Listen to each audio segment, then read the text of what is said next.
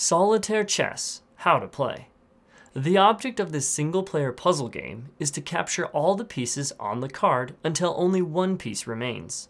Choose a challenge card from the book and place it on the table. Place pieces on their matching icons. The icons are king, queen, bishop, knight, rook, pawn. Now you must move the chess pieces in a way that every move results in a captured piece. All the pieces have their normal chess moves and are all the same color.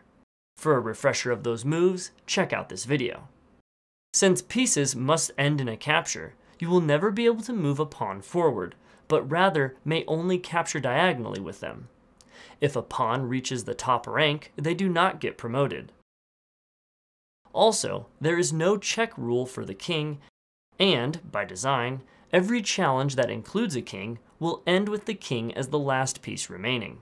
If you are left with 2 or more pieces and are unable to keep the capture streak going, then you lose and must reset the board and try again. When there is only 1 piece remaining, you win. Time to try your hand at the next puzzle. If you get stuck, you can reference the back of the rulebook sheet for the solutions.